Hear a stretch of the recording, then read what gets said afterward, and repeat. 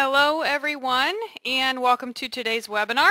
My name is Rachel Klein and I will be your presenter for the next 20 minutes.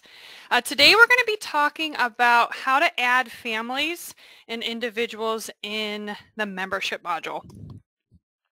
So on page 10 in the Membership 101 workbook, there are some pages I'm going to skip through here, honestly. I'm just kind of using this as a guide because some of it doesn't really pertain to adding families, but it's useful information. So feel free to look through that on your own time, but I do want to focus in just for the 20 minutes, specifically adding the families and the different fields you might want to take note of while doing that. All right, let's open up membership. So a couple things I want to point out before I actually start the process. The first thing is a blank data entry form that we have. So this is really handy anytime you have a new family joining your church. You can print out a blank data entry form, either our default template or you can customize one on your own, and hand it to these new people, and they can then fill out the information that you specifically need, and then once they turn it back into you, you have all your information you need to put right in for that family. Okay, so let me show you that first. So up here under Reports, Other, you're going to go to Blank Data Entry. Now, when this report window pops up, it's going to default to one of our templates. So if you're familiar with reporting in church windows at all, we have a lot of template reports available to you. And with those template reports, you can use it as it comes, or you can go in and you can customize it to get it specific to what you need. Okay? So right here at the top under Layout, it says Template Basic Blank Data Entry. All right? So I can hit Print here. And it's going to do just that. It's going to give me all of my different fields available for the family record. So along with their mailing label as they want to see it, like Mr. and Mrs. Bob Smith, all their address information, any alternate address information, and then the individuals that make up the family. Now this report you can customize. If you want to get very specific for individual information, like you want to include people's birthday, married date, confirmation, baptism date, whatever it might be, you can come in here and make a new report, and then using the column selector, move the fields to the right that you want visible or you want included on the report. Okay, we're not going to get into that today because that's more reporting, but we have a lot of good webinars at churchwindows.com. You can go out and view that for how to set up a new report to get this very specific fields you want to see for adding new people. Again, this is a great form to do it like a new member class, or when you get some visitors coming in, hand this out, they fill it in, and you have the information right at your fingertips to then easily put into church windows. Okay? All right, let's go into people. The next point I want to talk about is categories. So this is pretty important. When you get church windows for the first time initially, you are going to get two possible categories that you can assign to your people. Okay, you're going to get a member category and you're going to get a visitor category. So if we look up here in the top left, it says this family's category. You can see right now you can either assign them a member or a visitor category. Now, if you want to create a new category, you can easily do that right here in this plus minus button, and you can make a new one. I'm going to make one for P. That right, for potential. Okay, so this could be a code or a category we would assign to someone who has they're a little more than a visitor, but they're not quite a member yet, so they have the potential of becoming a member. You could also do S for staff. So if you have staff or maybe people you hire, singers or something like that for band, you could create this staff code for those people. You could still have them in your database, but you would give them a different category, so when you run reports you could omit that staff category if you wish. Okay, again, this is optional. You don't have to do that. You can just leave it as members, as visitors, but I wanted to show you where that option was for the categories before you start adding people. Okay, so let's start then. We're all the way to page 15 already. Let's add a new family. I'm going to do my family just as an example. First thing we're going to do, say my family is starting to visit your church and you want to get us logged here into church windows. Top left, we're going to hit Add Family.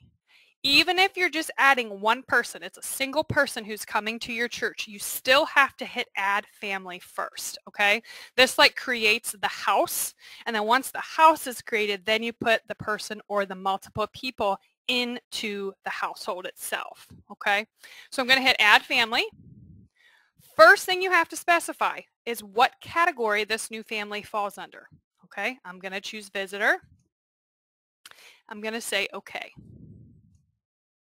So now that my visitor category is filled in, my family number is automatically assigned. This is an internal number the software is going to assign to every unit. You can't change it or manipulate it. It is what it is, okay? So 58, mailing label. I could type today, Mitchell and Rachel Klein. Okay, so the mailing label, that would be if you're going to address or fill out an envelope to someone, what name for the family do you want to see? That is your mailing label, okay? I'm going to come down here to address. You have to hit the little green plus sign first. Don't just type it in the box. Hit the green plus sign because you're going to have some good options here to really, really personalize or specialize your address, okay? So I'm just going to put Church Windows address in here for now. Put my zip code in, okay? It's going to default to whatever the church zip code is, and then it'll automatically fill in city state for you. If you want to go in and customize some of your presets, you can hit the little dot, dot, dot button here, and you can edit or change the ones you have saved in here, okay, to keep them similar, keep them the same. Any bulk mailing, if you do bulk mailing, you can come in here to this bulk mailing info tab, fill this out. If you don't do anything with bulk mailing, don't go there. And then up at the top, you have your family alternate addresses. So say we have a house in Florida, which would be lovely. We could put our Florida address in here, and then we could put in when we're at that Florida address, and the software will be smart enough. If you do a mailing at that time we're in Florida, it will then automatically go to our Florida address instead of our main family address. Okay? Once you get that in there, say okay. And now over here on the left, you can see my address information is filled in. Next thing, phone number. Put that family phone number in there. It's now called primary phone number. And you can also check it as unlisted. So if you wish for it not to show up on your directory, you could check the unlisted box as well. Okay? Now, back over here on the left, you have several tabs that you need to kind of look through and go through to see if you have information you need to put in for these people. Okay, so the first tab is going to be the name tab or mailing label where this information shows. Family info, this is where you can fill in an alternate address. If you use mailing codes, you can do that. Geographic area, again, that's optional. And then these are some preset fields. If the field is gray, that means you can't change anything. So it's going to show me when this was created, the last time it was updated. And if you use usernames, it would show the username that created or last updated this record. Okay. Comments, this is just an open text field. You could type in whatever you want in here about the family. This is a good place to put in some like family relations. Say my sister's family is part of this church as well, and my parents come here. You could type in some family relation information here so you know who's kind of tied to who. But again, it's just an open character field. You could put in whatever you wish. Then you have a photo field.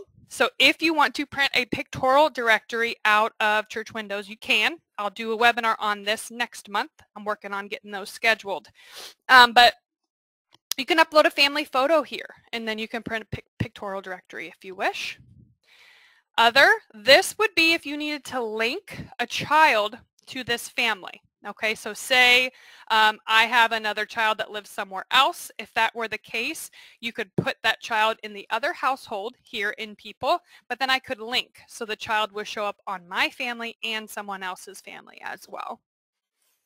And then files and documents. If you have any documents or files you want to attach to this family specifically, you could do that here by adding a file. Okay, so say you need like a health release form, or you want to attach a marriage certificate or baptism certificate, something like that, you can use these files and documents tab to do so.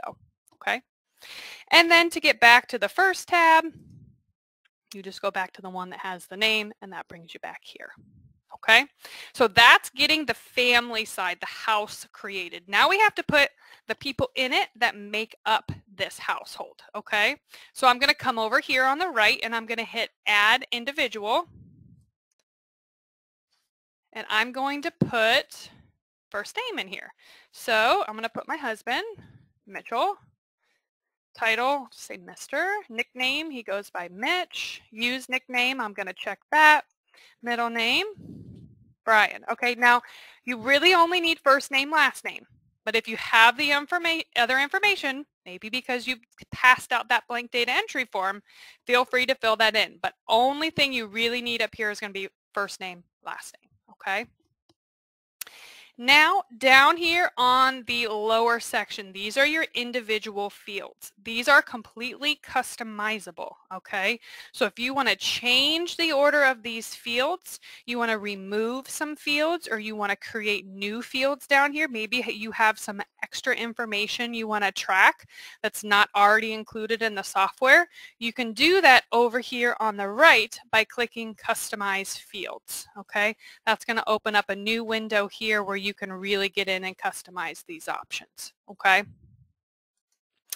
So once we get that in, the only field down here that the software requires, whether they are a member or a visitor or staff or potential, whether they're on the directory or not on the directory, you have to have this directory report order filled in. Okay, software will make you do this. Okay, this tells the computer, or this tells the software, who's who within your family. Okay, so specifically when you're running reports like a directory or an anniversary or a birthday report, any report you're going to run in Church Windows, it's going to look at this field to know who's who in your family. So I'm going to give Mitch primary. And you don't have to have them on the directory. Say we don't want us in the directory yet. That's fine. You can leave this box unchecked, but you have to have this directory/report order field filled in so the program knows who's who within the family. Okay. I'm going to come up here and hit save to make sure Mitch gets saved in there.